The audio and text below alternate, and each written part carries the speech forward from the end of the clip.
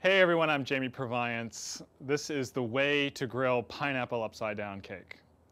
The way I see it, any real grill master can do an entire meal, start to finish, appetizers through dessert. So here is one option for a great dessert done on the grill.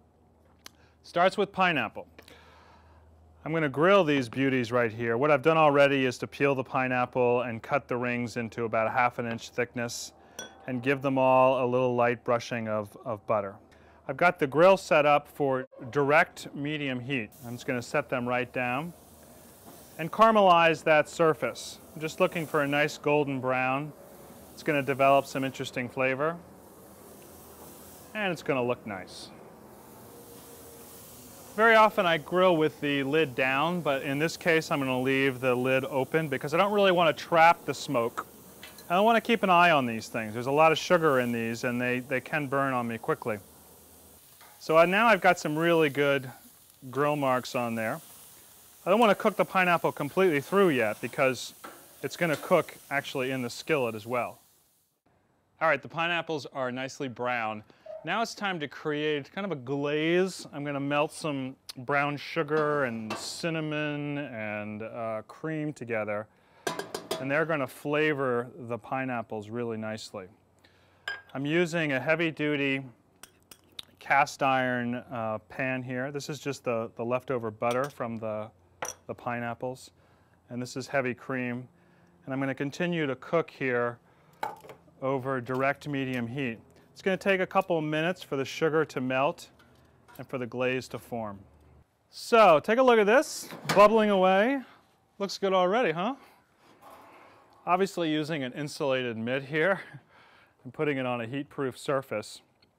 Now, very carefully, I'd like to arrange the pineapple in that syrupy glaze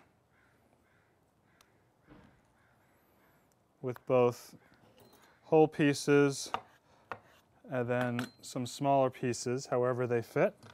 And then earlier, you saw me make that batter, and here it is. I'm just going to spoon that over the top. It's a very light coating. I don't want this to be a super thick, cakey dessert. I want it to be more about the grilled pineapple.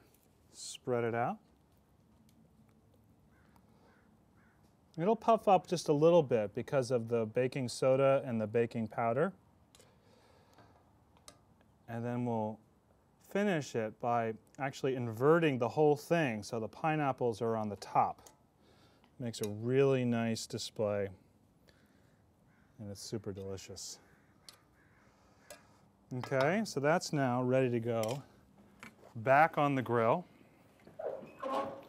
It's going to take about 40, maybe 50 minutes to cook through. Okay, check this out. It's been about 45 minutes.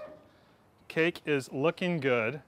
I can tell it's done because if I take a toothpick and insert it into the batter, pull it out, it's perfectly clean. So as I said, this cake gets inverted onto a platter so that the pineapples are on top. But before I do that, I just need to let it cool for about 10 minutes. That way the syrup will begin to congeal a little bit. It won't be so raging hot, and it'll come out of the pan nice and easy. The moment has come.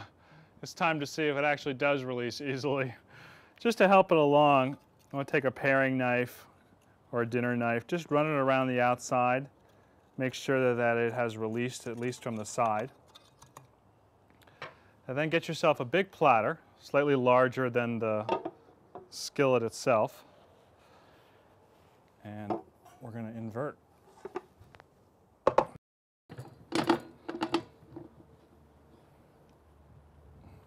How about that?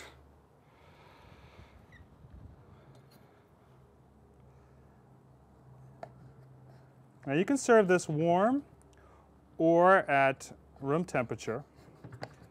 If you really wanted to gild the lily, you could serve a little rum-flavored whipped cream with this. But just as is, that's going to make somebody really happy. Who wants cake?